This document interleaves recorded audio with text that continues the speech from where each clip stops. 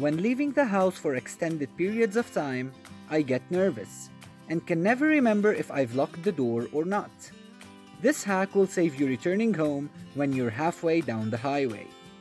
Vacate your home as you normally would and lock the door. Now comes the fun bit. Do something unusual to make a mental note that it is done. Try turning around 3 times or walking backwards down the path. That way, if you get the panicked urge to think back to whether you locked it or not, you will remember your silliness and thus feel at ease. I do the caterpillar down the path. I'm pretty sure the folks next door think I'm crazy.